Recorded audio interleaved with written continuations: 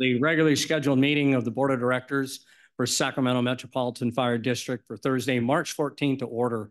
At this point, Madam Clerk, will you please call the roll? Yes. Director Sailors is absent this evening. Director Weber? Present. Director Sheets? President Gould? Present. Director Wood? Present. Director Rice? Present. Director Jones is absent this evening. Director Costa is absent this evening. And Director Clark? Present. Thank you. Thank you, ma'am. Speaking of Director Clark, if you'll please lead us in the Pledge of Allegiance. Allegiance to the flag of the United States of America and to the republic for which it stands, one nation, under God, indivisible, with liberty and justice for all. Thank you, sir. Lots of Metro cable announcements. If you're interested in those details, please look at the posted agenda for the details on how to connect and watch that ever popular and growing in viewership every week. With that, I'd love to go ahead and open the meeting to public opportunity to discuss matters of public interest within the district's jurisdiction, including items on or not on the agenda. Madam Clerk, do we have any speaker forms? We do not have any speaker forms. Arthur, how about those online? Online attendees, if anybody would like to present to the board, please raise your hand and I'll give you the opportunity to speak. No response. Sure wish there'd be a response every once in a while. All right, with that, let's move on to consent items. I'll entertain a motion for the consent. Mr. Chair, I'll move the consent. We have a first and we have a second.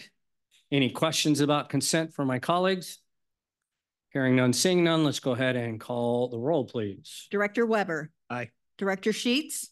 President Gould? Aye. Director Wood? Aye. Director Rice? Aye. Director Clark? Aye. Thank you. Motion passes. Thank you very much, ma'am. I'd just like to make everyone aware of the fact that we do have several items in closed session. So we will be semi-effective this evening to get through this as quickly as we can. We want to make sure that we spend ample time on presentation and action items. I'm not asking for you to reduce those presentations, but we will have a significant amount of work to do after we ask you all to go home. So with that, we'll move on to our presentation items. Chief Wernicke, it looks like you're in charge of this particular item. Thanks for being here this evening. Operate this thing. President Gould, directors, Chief House, colleagues, John Wernicke, Assistant Chief Director of EMS. And tonight I wanted to bring to you an update on our contract and partnership with AMR. As you're probably familiar, they are a partner of ours in the region and help us provide service delivery with ambulances. So tonight, what I want to talk about is just the objective of our overall service delivery with our ambulances. Chief, sorry to interrupt. Can you move the microphone close to your mouth, please? Oh, thank you, sir. Not loud enough. All right. Very good. Is that good? All right. Sounds good. So tonight, I just want to talk about the objective of our service delivery, which includes AMR, a little bit about the contract, our ambulance coverage across the district, our operational use, some consolidation efforts we make, and then what we're planning next and what we're anticipating.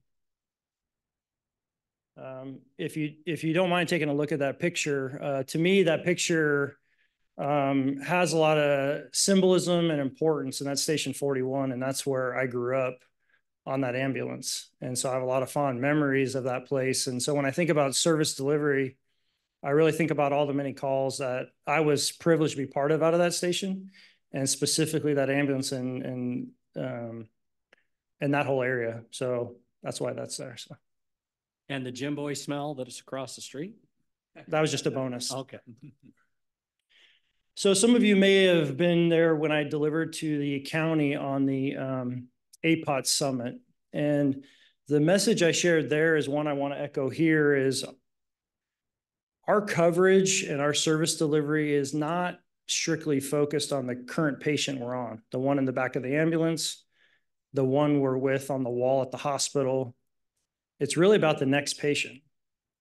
And that's where the work with AMR and the coverage that we provide to the county is focused on. And that's why we're putting so much effort into addressing the APOT issue to ensure that we have availability across the county to make sure we can respond in a timely manner. I assure you, those are not real people. Those are AI generated pictures. So there's no HIPAA issues or anything like that. But that is really where the focus is when we look at the coverage that we have across the district. It's about being positioned. And as we saw a lot of the data on our standards of coverage, it's about, are we in the right spot? Are we available? Can we get there in a timely manner to save lives? So a little bit about our AMR contract. So initially it was a 3-year contract with 2 1-year extensions. And so we completed the 3 and we are in the first extension right now. Last year, July 1st of 22, we added 2 additional units. So today we operate 10 AMR ambulances and they assist us with district coverage. But another part of that plan when we added 2 was considerations for consolidation and more coverage across the district.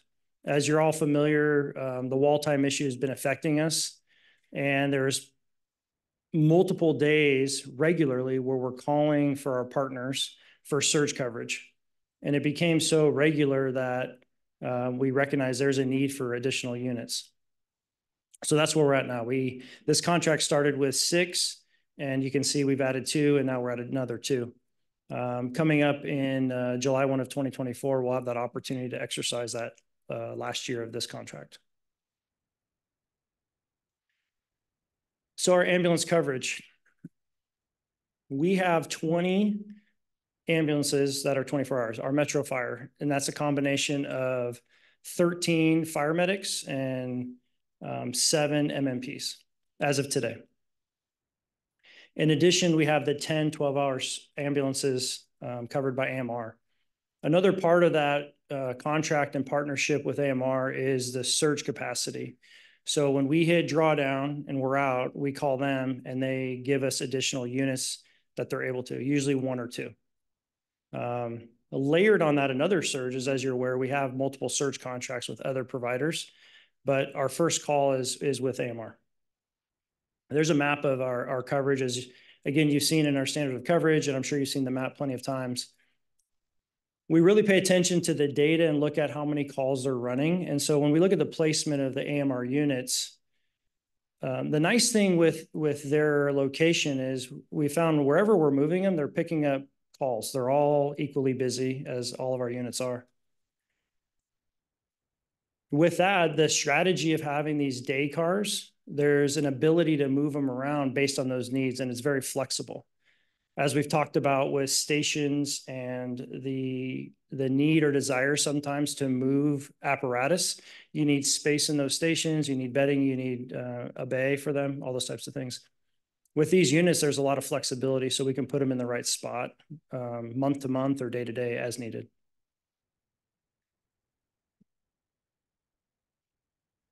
So operational use.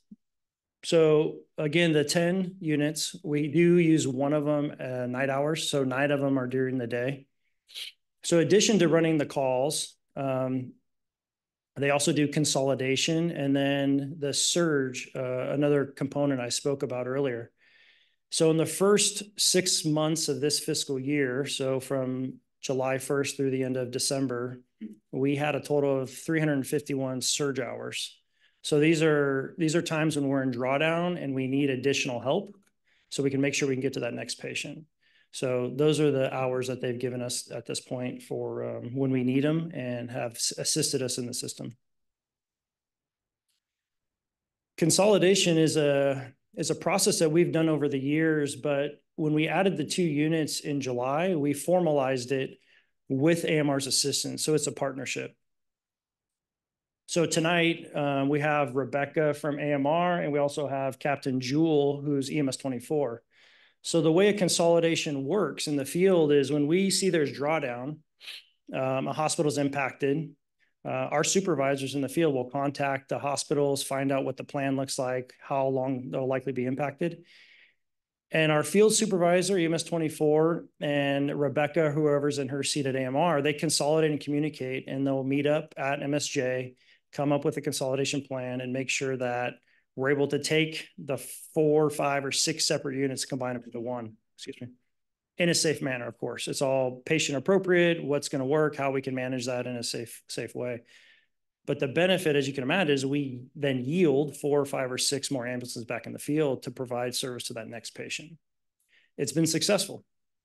We trialed it at Mercy San Juan initially and only kept it at that hospital because of the logistical needs to include gurneys and monitors and such. It's been wildly successful. So when we also designed it, we approached it as a pilot program where we had some parameters that in retrospect limited our ability to activate. So what we've done in response to that is we've lowered and reduced that barrier. So the activation can be much quicker. We don't have to wait to react. We can be proactive to initiate much easier now. When we look at those past 6 months, the consolidation occurred 61 times. So 61 patients remained on the wall. They just had 1 AMR unit, so 2 personnel supervising them or watching them along with others. After that consolidation, what we found, the average time that AMR still stayed on the wall on average for those 61 patients was 1 hour and 20 minutes or so. So they're still there with them.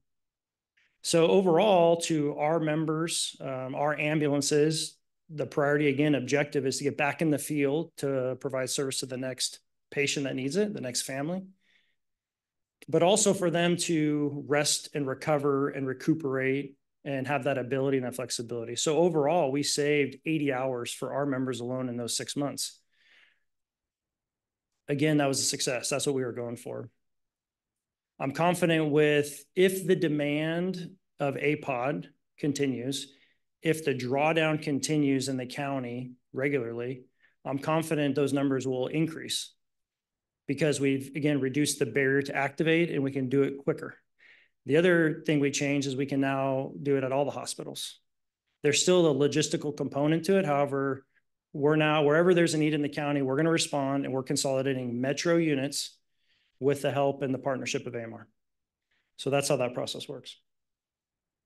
So what's next? Well, I just touched on it. It's that ability to do it more. It's the ability to go to whatever hospital's impacted, whatever the reason is for the day. We don't control their world, but we can be proactive in ensuring our members are utilizing the protocols to their advantage to take care of the patients best, but we can also consolidate more. So that's our plan, the enhanced activation. Beyond that, we also have contingency plans built as if the demand increases more, we have more steps we can take to make it even more effective and more aggressive. So a little bit in that crawl, walk, run coming out of that pilot program, I'm confident that with these units available to us, we're able to make a difference and be available for that next patient. So pretty short and sweet. Do you have any questions? Peers, any questions for Chief Ronicky?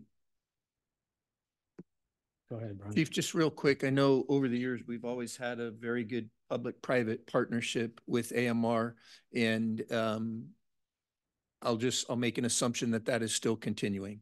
Right. Good. Is that it, Brian? Yeah. Any other questions for Chief Ronicky? Well, you can imagine I'll have a few. Don't go anywhere. Oh, okay. I should have known. All right. First, thanks for the presentation. I love those short and sweet and to the point. This consolidation issue is creative. I'm glad to see it. I'd love for us to really educate the community on when EMS no longer receives reimbursement for that patient.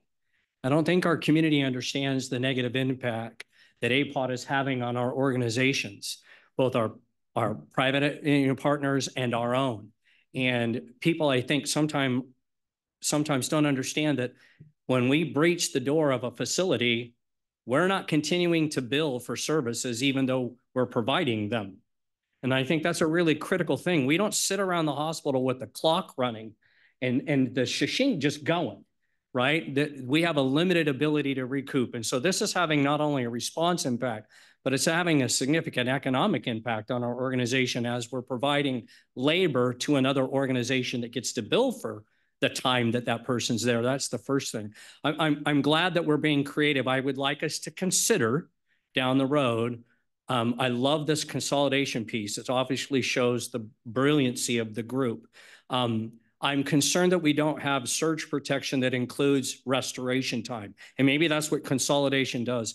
But when we have medic units that are over the top in unit hour utilizations, and our men and women are running calls that far and exceed anything that's a standard that maintains the mental health and the physical well-being of our men and women, there needs to be an opportunity to bring on additional resources simply for restoration purposes, not for running that next call.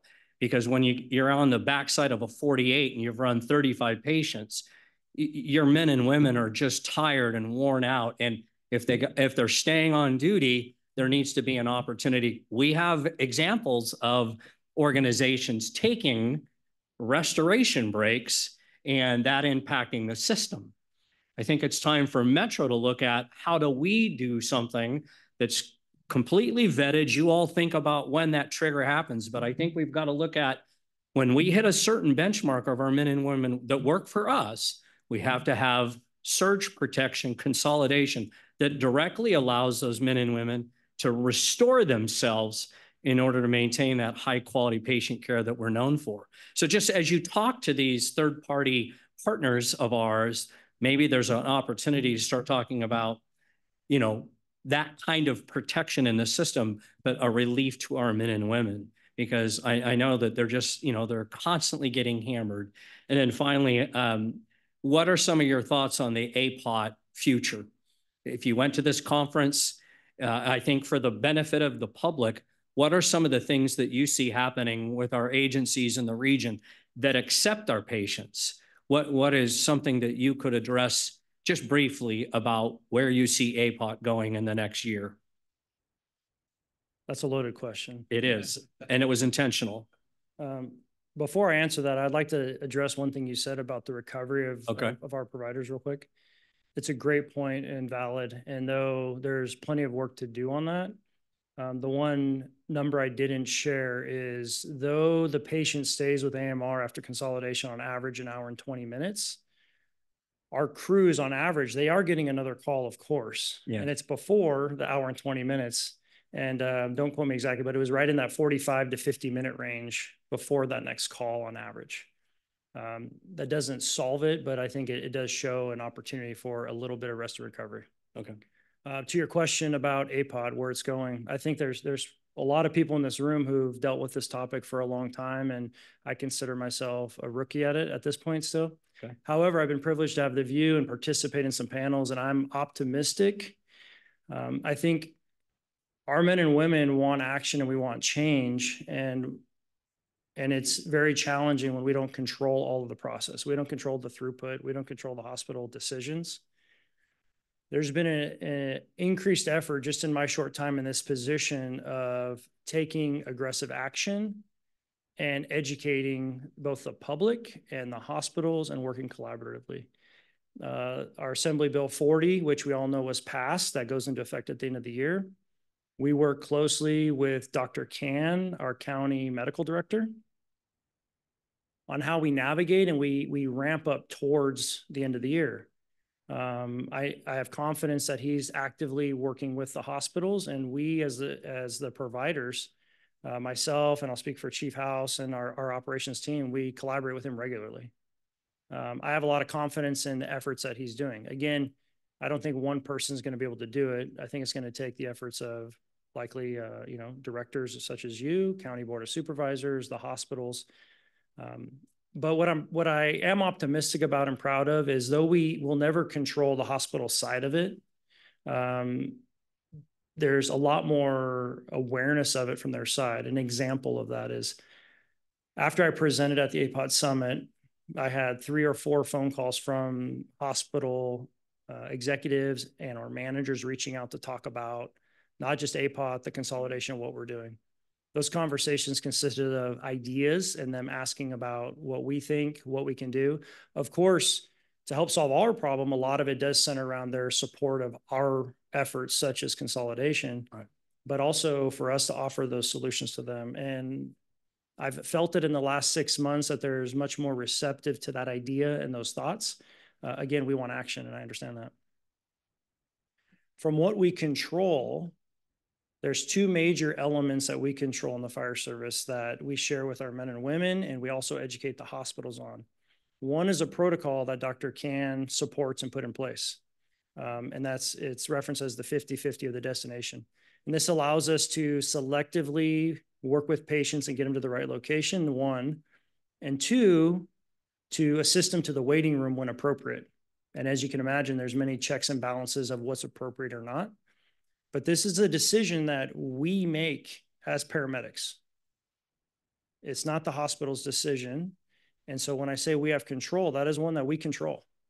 And so the education piece of that for both the nurses who are dealing with it on their end, right? They have a lot to manage and we have a lot to manage, and that collaboration, the education is important. So they understand our decision and why, and we can take action. And that step of being able to offload a patient appropriately into a waiting room, which frees us from the hospital, is one of those positive actions we can do. Consolidation is another. As far as the whole APOD thing being solved, I'm uncertain, to be honest with you. A lot of it is controlled by what hospitals do. Unfortunately, in our region, we had another blow to us this week related to some hospitals and construction and things like that, and it's impacting their beds and how many beds they have. And so there's plenty of barriers that keep coming up. But what I can assure you is we will be creative and we will be aggressive, and we will make sure that our men and women are taken care of and they can have as much time to recover, but also we're available for that next patient. Excellent. Yeah. An excellent response. Absolutely what I would expect from you. So I appreciate that frankness. This has been an issue in its different iterations for the better part of half a century, it seems like, in Sacramento County. And so this is not something new. It's just called something different today. But I'm glad you and our partners in the community are on top of it, because it's having a significant impact, I think, on our men and women who are, you know, just exhausted from the call volume that we try to manage on a day-to-day basis. And I'm most not to disparage anyone, but I'm mostly concerned about them and less concerned about hospital executives. Okay. So thank you very much for that. Any other questions? I'm assuming my colleague would have one. Great point. I think that it's fantastic that you guys have the ability to make an educated decision on when a patient is appropriate for the emergency department. And I think it will also help the community understand that just because you call 911 does not mean you get to go to the hospital and cut in front of the line. You know, you're 18 with back pain, there's nothing chronic about you, kind of a thing. And so I really love that. And I know that I had the opportunity to join one of the meetings with Dr. Khan, and that was one of my things is, you know, what are we going to do to educate our public? Because while the hospitals do the best that they can do better always. They're also burdened with, you know, they can't not treat, right? And but if we change that mentality of some of our community members who abuse that 911 system and the emergency department as their primary care, I think that it will help the situation. So I appreciate it. That's all. Yeah, that comes from an expert, so that's got a lot of weight to it. Thank you very much. And Chief, thank you. Appreciate that. And thank you to our AMR partner. I don't see. Oh, okay. Thank you for being here this evening. Let's move on to our favorite action items of the year, mid-year budget resolutions. And for efficiency's sake, I think we've had experience in the past where the same two individuals take the leadership of first and second, and we can move through all of these relatively quickly because there's a lot of them. And we're not going to go into each detail, are we? I do have a presentation before we vote. Okay, very good. We get to that vote. Nope, we can just. Okay, very good. I know we have to approve these individually if past practice remains the same. So with that, let's move forward. Great.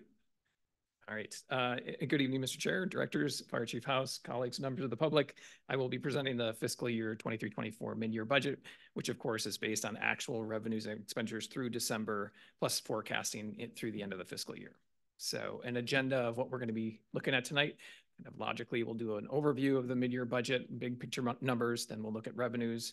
We'll look at we'll look at the IGT transfers. That's your voluntary rate range program and your public provider ground emergency medical transport program, and how those transfers into the general fund work and what those amounts are these days. And we'll look at general fund expenditures, capital outlay, and then have your questions and recommendations for the agenda items.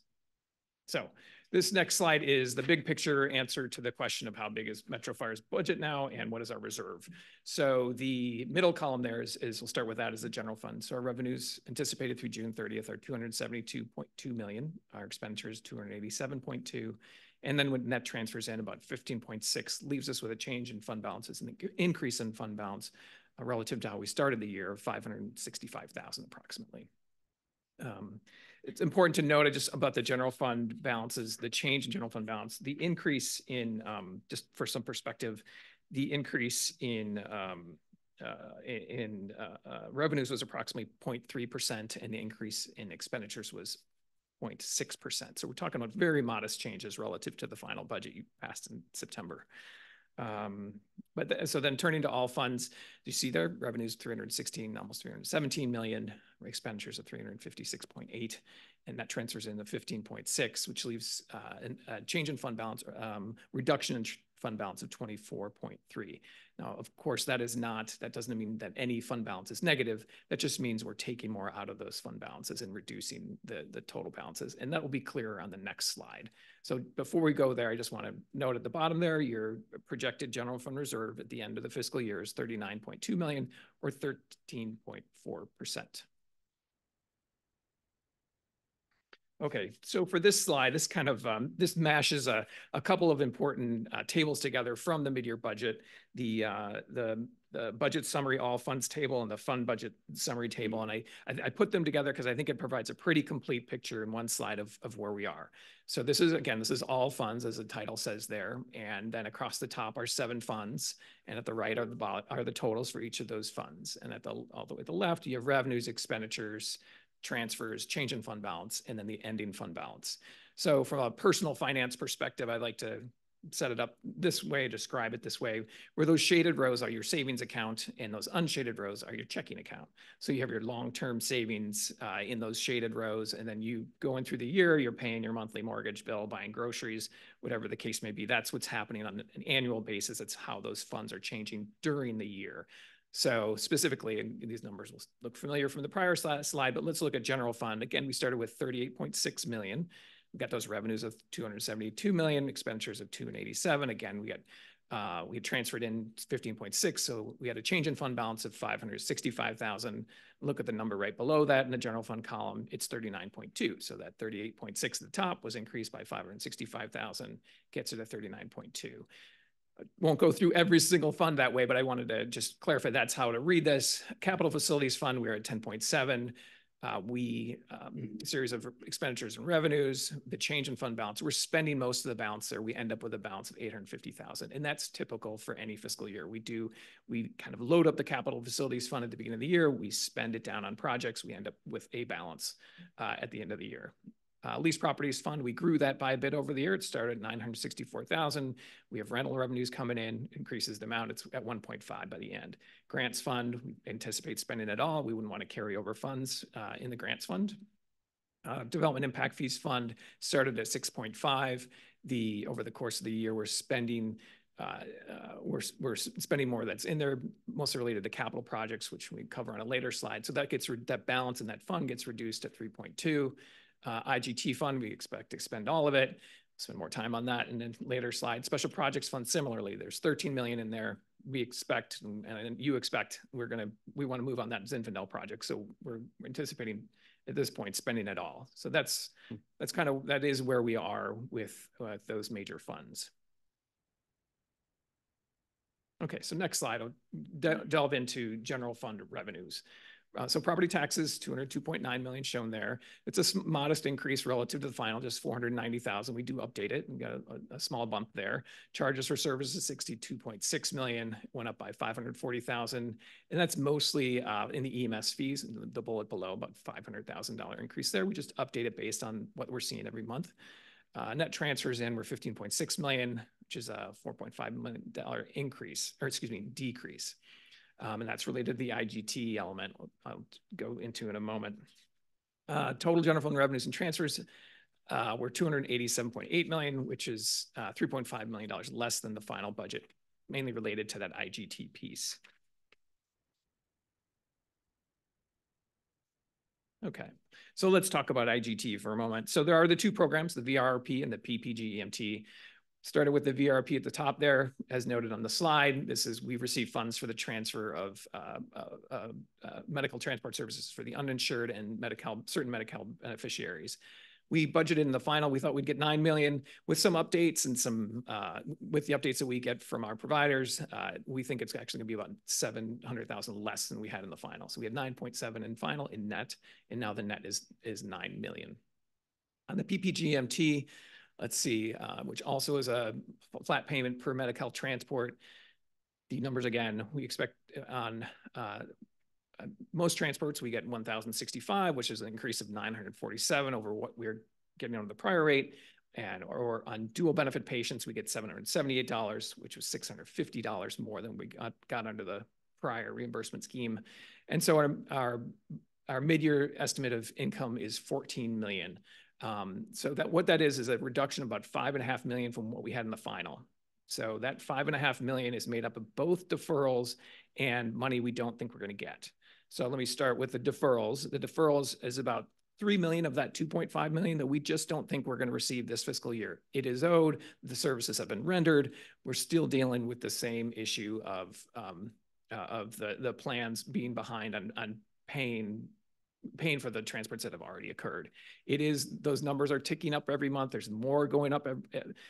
Remember, the program goes all the way back to January of 2023. We're still getting payments in for January 2023.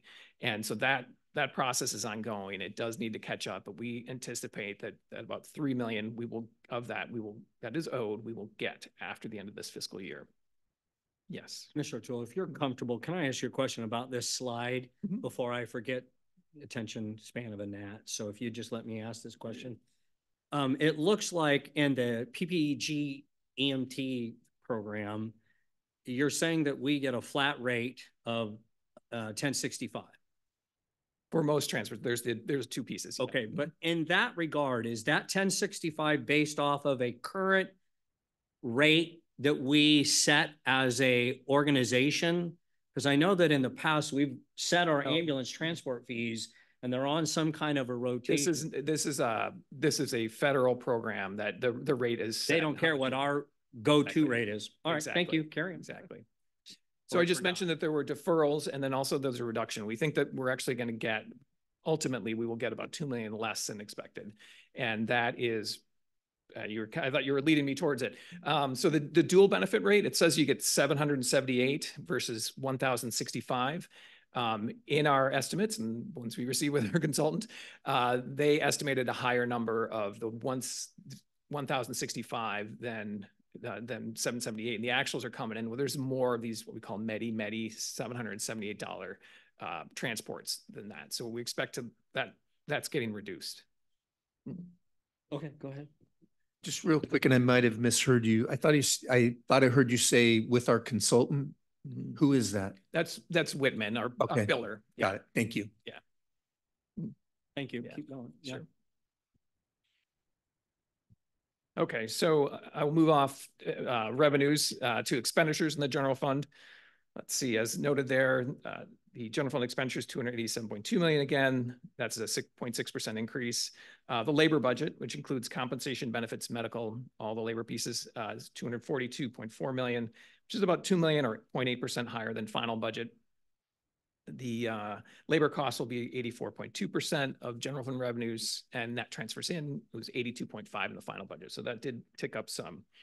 Service and supplies will be 41.4 million. That's actually 1.1 million less than what we had in the final. So for the first time in 7 years, we actually saw our service and supplies budget reduce from one budget to the next. That is significant. And I do want to credit there. We did have a change in process that the fire chief initiated where we did in-depth budget reviews with all the divisions, all the division managers to go through their budget. And that did yield, that helped yield this savings. So. You want to say that again, just for the record? Sure. What did you just say? Sure. We had a series of budget meetings with the division chiefs that the fire chief initiated, and we ended up saving about 1 million. So efficiencies, yes. Okay, that was loud enough, and thanks for the repeat, because that's a critical part of this puzzle, right? Is in an inflationary environment to have this report showing that we've saved over $1 million is quite spectacular in the sense of the environment doesn't create the savings. The leadership of all these folks out here tonight is pretty impressive. And I think it's important that the community hear that. Thanks. I'm sorry for the interruptions. No problem. So drilling down to the major component of the expenditure side of the general fund budget is labor. So just some details I wanted to draw your attention to. So there's two parts to the labor budget. There's compensation and benefits. Compensation is things like your wages, it's incentives, it's let's see, out of class pay, sick leave, buybacks, all those pieces. It's 134.1 million we anticipate by the end of the fiscal year, which is a 0.1% lower than we had in final. But there were some significant changes going underneath that number. Even though it was a small change overall, there were some significant things happening underneath. So wages were $5.4 million lower. You recall we budget all our positions as full when we start the year. And then by this point, mid-year, we're recognizing that there's going to be savings by the end of the year. Constant staffing, again, higher than what we had in the final budget by about 5.8 million. Incentive pays were a little lower, about 400,000 altogether. On the benefit side, we had 108 million, and yeah, it's shown there. It's 2.1% higher than final. Wanted to mention that there's a set aside in the budget of 1 million to initiate a Section 115 trust. And what that is you have back in 2012, you set up the California Employer Benefit Retirement Trust for OPEB, other post-employment benefit health obligations. And just to give you a sense, this was presented to the committee last month, is we've invested 57 million in it over those 11 years, and the balance is 80 million. So we would like you to consider doing something similar with the pension obligation. So if you approve this tonight, the money will be set aside, but then I would be coming back with a selected vendor, that could be PERS, for example, to present to you, this is how the program works. Do you want to use that $1 million and set up a pension type Section 115 trust? So we also had total benefit under benefits. We decreased employee medical costs of 1.3 million. So the plans gave us a break there. And on the upside, or going the other direction, workers' compensation is up by 2.7 million relative to what we had in the final budget. Digging down on, moving from labor to service and supplies, just a few notable numbers there. The natural gas expense went down by 202,000. We had inventory computer equipment went down by 88,000. We had about almost 700,000 in computer services that shifted from service and supplies to a license cost. And we had an increase of almost 100,000 for building services, mainly related to sort of the windstorm damage, and we had increased costs to repair facilities that way. So structural budget pressures, just wanted to mention a few, and I just mentioned them a moment ago, but this is more of a historical perspective for the first two. So for constant staffing, start there. This is a 5-year look plus the 23-24 projection. You can see in 2018-19, it was about 15.6 million in the final budget. We've been bumping it up. Last year was the highest ever. We got it up to just over 21 million. But still short of actual costs. You can see that we're we anticipate being about 27% over budget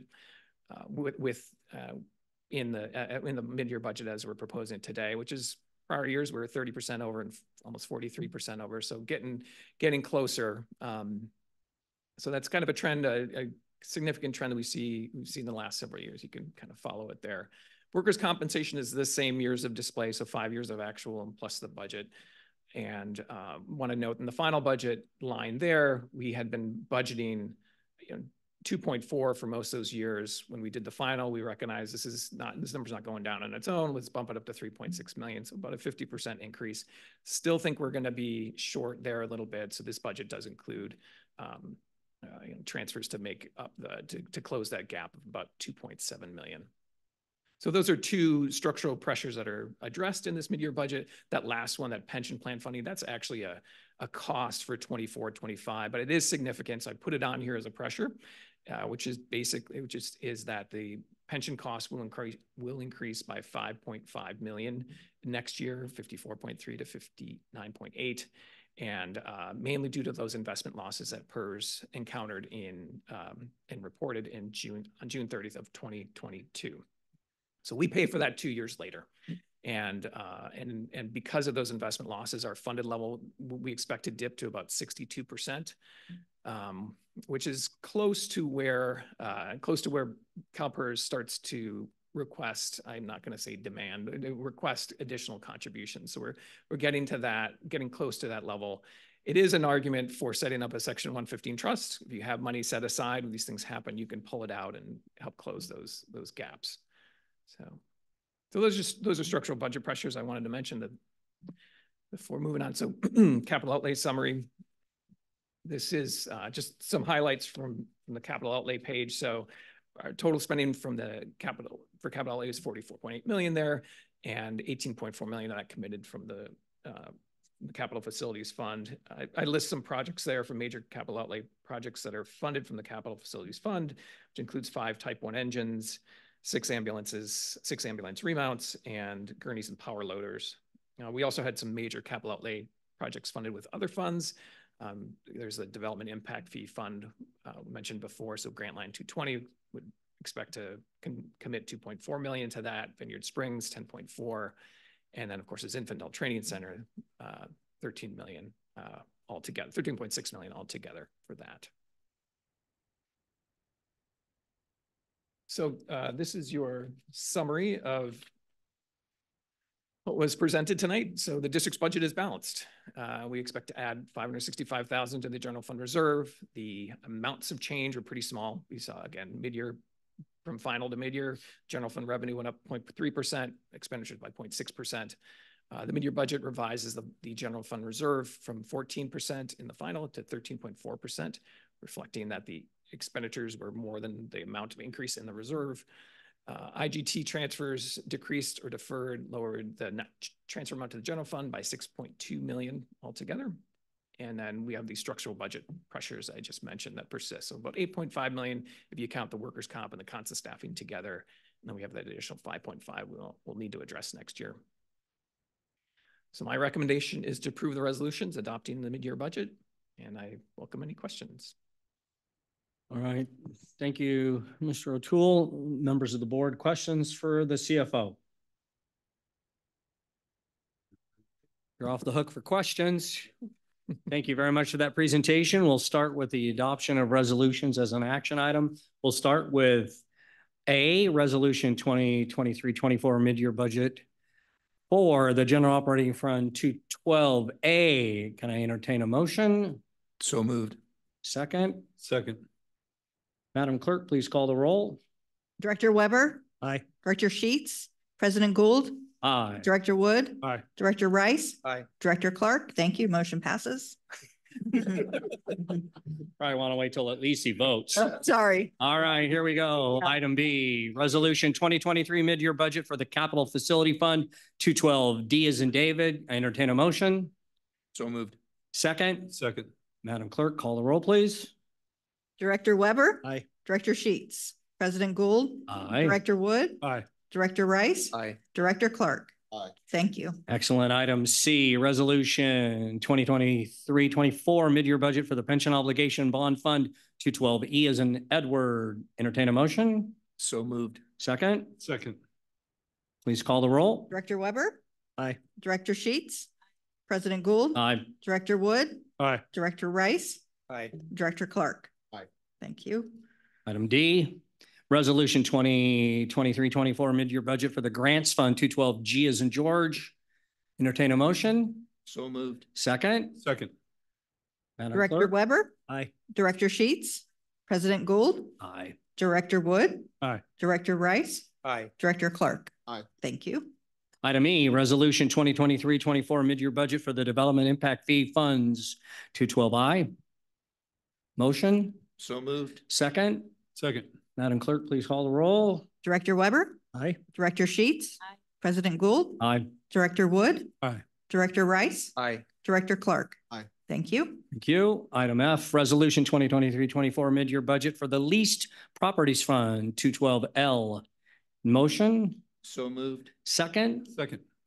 Madam Clerk, please call the roll. Director Weber, Aye. Director Sheets. Aye. President Gould, Aye. Director Wood. Aye. Director Rice. Aye. Director Clark.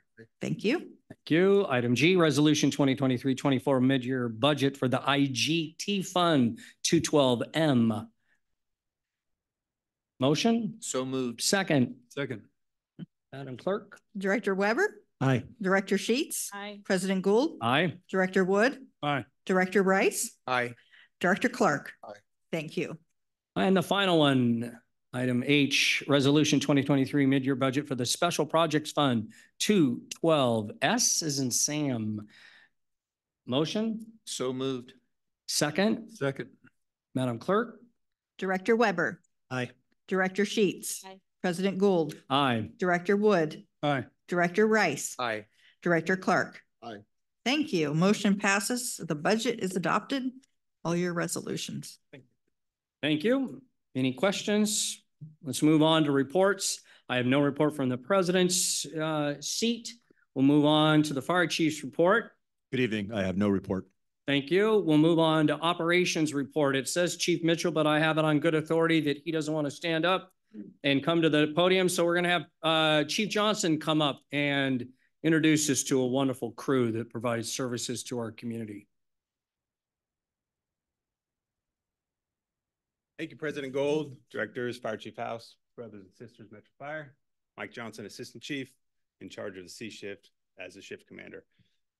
I have the honor of bringing Rescue 21 on the C shift up here as part of the shift commander spotlight. I know that company. Come on up, guys. I know that company is near and dear to at least 2 of the board members. I think all of us are near and dear. Yeah, especially to 2 of them. At least 2. But the reason for this spotlight is based on a recent incident we had. Due to the nature of the incident, the fine details are not probably appropriate for the public setting. But really what I wanted to highlight is the professionalism of these gentlemen.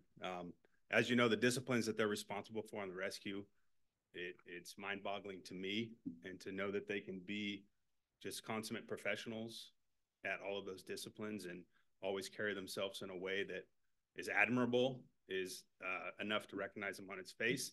But this one was an interesting one and something I'm very proud of these men for. The request came in from a hospital. They had a patient and they were basically out of options for this gentleman, and their final option was not a good one for this gentleman. So they reached out to an ambulance crew that was on scene. I had offloaded a patient probably on the wall, I don't know. But they asked them if they could help. And so they went and looked, and they knew that this was beyond their scope, but they were willing to throw these guys under the bus. And so got them requested there. So they got there, formed an assessment of what was going on, tried some less than invasive maneuvers without success. And this started the ball rolling. Where their hearts were is that they really wanted to do something for this gentleman.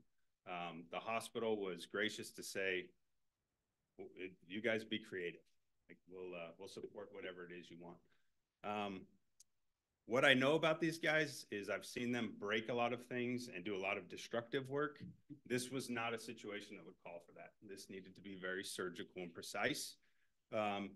So the ball got rolling, and the level of support that I had from the phone call from them, from the deputy chief level to the EMS division level to the MIH, which included the LEMSA. Everybody was on board with what we were about to do. And to the fact where I was met by BC Perryman at the hospital pretty much at the same time. Really, we came there as a show of support to these gentlemen. They were put into a position that none of us had probably been in, but I wanted them to know that the agency had their back.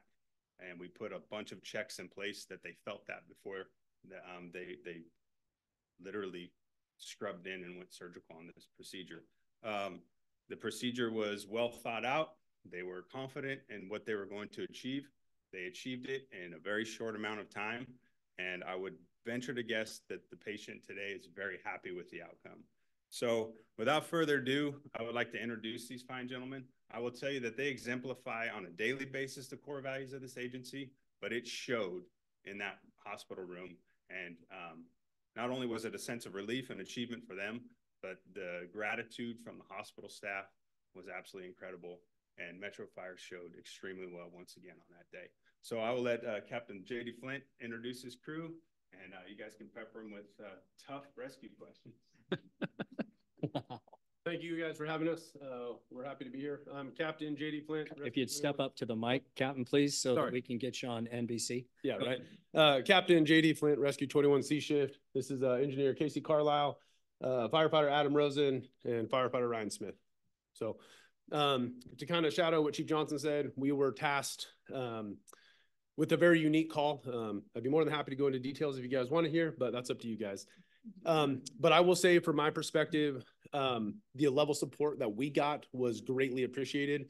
Ultimately, after talking with Chief and the support we had, they left it in our hands. They said, if you want to help this gentleman and you guys feel like you can do it, it's for you guys to make that decision. If you think it's not for you or you don't want to take that risk, we support that too. With this, with these gentlemen that we get to train with all the time, I knew we had the tools, I knew we had the capabilities, and I knew we had the ability. At the end of the day, it's one of those things we could walk away from knowing that it wasn't really in our wheelhouse, but I also knew we had the opportunity to help somebody. So that came with its challenges, that this isn't our patient, this isn't our call, this isn't an emergency setting. We're now inside of a trauma room. We're legitimately almost scrubbed in. We have face protection on, we have the bright lights, we have doctors on standby, we have people on the phone. This turned into a very big ordeal, and it happened for the most part very quickly. So to see Chief Johnson, Chief Perryman there, and then I know there was a bunch of other people supporting us all the way up to the medical director. Mind you, this was on a Sunday afternoon. So for people to answer their phones and to step up for us, that gave me a ton of relief and support. So we had a crew meeting, said, everybody good with this? We did a, basically everyone raise their hand if you're good. And if anybody says no, we're out. Everybody was in on it, and Chief Johnson was right there with us. Chief Perryman was there. Providing some very critical anatomy details for us that we probably should have known for this call. And like I said, without a hitch, this thing went off, and from start to finish, the whole ordeal, a couple hours, but from start to finish, our procedure, 16 minutes. And this guy's probably very happy that we were there to help. So I know it's a big sense of relief, and for us and for the agency we serve, the high trust state that was put in us, but then also the support that we had, knowing that the kind of support we have should we need to do this again for anything for that matter was very beneficial. So we thank everybody for the support, because without that, it doesn't put a lot of trust and confidence in us if we don't have that support. And I know Chief Rice probably been there. You got to make some decisions, and sometimes we got to make a decision right now. And I would have made that decision, but knowing that we had the backing was much more helpful. So. Excellent. Thank you very much for that. Let's go to our two directors that have a special relationships, and then the rest of us will chime in. Thank you very much. I'm not going to ask about figure eights and that sort of thing, but I've got a pretty good idea what you were dealing with. Thank you very much for stepping up and way beyond what was probably a very unique and uncomfortable situation for you, but thank you for doing what you did. Thank you. Absolutely. Director Rice. Just real quick, you guys, same as I thought about it with Bob, it's obviously some kind of an impaling or something, but there's nobody left to call. And that is what Rick Martinez, the fire chief, what Anthony Castros, Mike Daw, Forrest Rao, the people that were really kind of the ground floor of forcing this to happen, which we all thought they were nuts. There's no way you're going to get a rescue company at this department. That is exactly what the founders of that idea and everybody else that has worked there in between time, that's what we all had in mind. And I just appreciate it. Makes me proud to be an alum from Rescue 21. Nice job. I don't even know what you did, but I know it was a nice job. Thank you. Thanks. Other members of the board unrelated to Station 21 and have no feelings about these gentlemen. Can't articulate it better. Just knowing that you guys stepped up because it probably took a lot of relief off of the hospital staff. We get as creative as we can, and we just don't have sometimes the tools that you guys have when there is a delicate situation or whatnot. And so I know that, you guys doing what was right, not only for the member, but also to support our hospital partners, that does build and keeps building those relationships that hopefully when you guys do show up, you guys aren't on the wall because they're, you know, looking at your best interest and trying to get you guys back out to the community to serve. So, appreciate that. Yeah, and I just want to say, I totally agree with what Director Rice said is, who else, if you guys didn't, there's nobody else. Yeah. And so it's really fascinating to me that in a facility that is so high tech, saves lives on a daily basis, has every piece of equipment you could ever imagine to take care of human beings. At the end of the day, they call 911 and get the fire department to show up. That's just fascinating, and certainly a story worth all sorts of tabloid stuff, because it's just so unique that the hospital stands there and goes, what do we do now? Well, I guess we call 911. What? You are 911, right? So that's kind of an interesting dynamic. Good for all of you. And thank you, Captain, for recognizing the support that you received from the executive team as well, and all those different players. I think that really does exemplify the men and women of this organization and the support that you all can count on. I know this was unique, but I don't think it's unique. I think it would happen if it was necessary more frequently. So that's kudos to everyone in the organization. What a great story. Thank you very much for being here tonight with your crew as well. Chief, is there anything else that we need to do with this wonderful group? Do you have any kind of medical procedure that you don't want to seek a doctor for? Oh, God. Smith has a steady hand. Okay. That is it. Sure what that means, but we'll go with it. Bob's got That's awesome. Thank you, gentlemen. Thank you very much. I also believe that Chief Bailey, do we have an administrator or administrative report? Services as well as a communication center JPA report. Okay, thank you very much for that. Let's move on to local firefighters, local 522 report.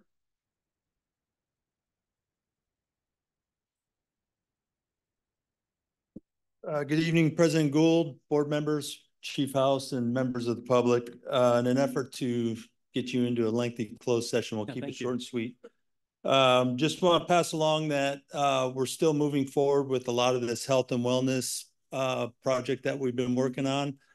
Even today, 522 along with management met with the Cancer Support Network, and we're looking forward to coordinating with them here in the very near future on some trainings and possibly some future screenings to come, and have some coordination with them here in the near future. Also, the reason Sean's not here tonight, he wanted me to pass along to all of you. He was sadly couldn't make it because he's having a baby and making an addition to his family. So his wife's having the baby. His wife is having the baby Give tonight. him credit. He doesn't do So he just wanted me to pass that along to you. Okay. So with that, I'm contained. Congratulations to his wife and him tonight. You forgot to mention your name. Oh, my apologies. Pete Votava, Local 522 Director. Thank you. Thanks, Pete. Appreciate that. Moving along to our, let's see, we have committee and delegate reports. I have no report for the executive committee. We have not met. Next meeting to be determined. Comm Center, and we're not going to have a Comm Center report. Let's go with Finance and Audit Committee Director Jones, who is not with us tonight. I don't believe there's anyone to report out for that group, correct? All right, and then there is a little bit of a change in the policy committee report out. The policy committee tonight was canceled. We struggled to get all of our players in the same room tonight, but the next meeting is scheduled for April 11th, 2024, 5:30 in these chambers. So with that, let's move on to board member questions and comments. We'll start with Director Weber, if we could. I just have something real quick here because I was silenced last week or last meeting. Along with recognition that happens, this has been brought to my attention last year and 3 months. I would like to recognize the board because we're privy to what I found out, a lot of information that you're not used to. Some of the information takes us out at the knees. Some of it makes us sick. Some of it breaks our hearts, and some just flat makes us mad. And so these individuals, they carry the same amount of love and compassion that you care for, but nobody ever really thinks about thanking them for all of this baggage that they take home with them as well. So I'd just like to thank them from the bottom of my heart. It's not easy to carry around this stuff, especially for you that have been doing this all of your adult life. I thank you from the bottom of my heart. Thank you. That's it. I think he just assumed we're adults. Thank you, Bob. That's very kind of you to bring up. Director Rice? Just one quick thing. I was on a family business over the weekend, and about 35 members of Metro Fire participated in the Leukemia Lymphoma Society stair climb in Seattle. I was fortunate enough to break away from my 3-year-old grandson's birthday and got to at least touch base. Ryan Ross, Captain Kurt Kachioshi, and I think Kurt kind of really spearheaded it, I think, but what Metro Fire was really well represented, and they all did that of their own accord, and I do believe it was a fundraiser. So I hope we keep it on our I plan to keep it on my calendar. So it was a great event. So congratulations, and super proud of the Metro Fire. I'm proud of all of you, but the members that went up to do the stair climb, fantastic, full gear and on air. And most of them did it in around 20 minutes, right in there, give or take. So that's awesome. Anything that's all else? Contained. You, Director Clark. Yes, thank you, Mr. Chair. I just want to do real quickly thank Captain Daniel Hoy for his invitation to it as a presentation at the Academy on I think it was on Wednesday, and regarding hazardous materials. And I think it was a very good presentation. I really enjoyed it. So thank you for that invitation. Thank you, Director. Director Sheets. Director Wood. Thank you, Mr. Chair. I've got two things. I just want to say congratulations to Chief Perryman for his recognition for all of his work that he's done in MIH. Appreciate you bringing that to our attention, Chief. And I want to thank everyone who had their hand in making the service for firefighter Ben Alicia as beautiful as it was. Thank you. Yes, thank you, Director Wood. I too want to echo those sentiments. The celebration of life that we participated in on Saturday was unbelievably professional and well done and heartfelt. And it was nice to see all of the members of our Metro family that could make it be there. And as someone who's received a bit of that in my past, I can tell you it has a massive influence on the family long term. Thank you very much. Appreciate y'all being here. Now go away because we do not want to see you when we come back out of closed session. Sorry, Arthur. Sorry for that. All right, ladies and gentlemen, we reconvene into open session, and Mr. Lavra, will you report out? Yes, thank you, President Gould. On the closed session agenda, the board met on the 3 items that are listed in the agenda.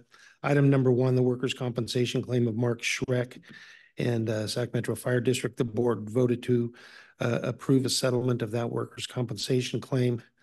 Next, on item number 2, the workers' compensation claim of Randolph Gross in the Sacramento Metropolitan Fire District. The board voted to give authority to its third-party administrator to effectuate a settlement of that claim. The last workers' compensation claim is James Pritchard, and the board voted to approve or to give authority to its third-party administrator to effectuate a settlement of that claim. On the item number 3, conference with legal counsel, the first was consideration of a government code section 910 claim filed by William Lyon and Associates and others versus Sacramento Metropolitan Fire District. The board voted to give authority to the board clerk to return that claim as late under the provisions of the California Government Code.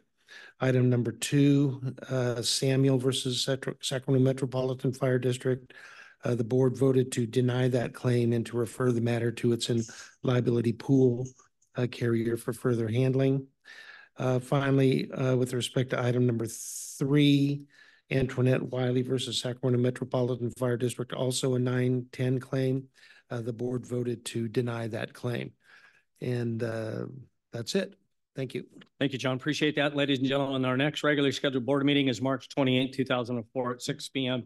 in these chambers. And for my colleagues' edification, we will be in future dates to be published to all of you. We will be having short board meetings with limited action items so that this group can convene after that meeting to an educational experience that we will be going through relative to workers' compensation. And so I just want you to know it'll be posted. There'll be plenty of announcements and plenty of information going up. But just think about there will be a couple of meetings where we will participate in a really needed workers' comp 101 course. So thank you very much for your attention tonight. Meeting's adjourned.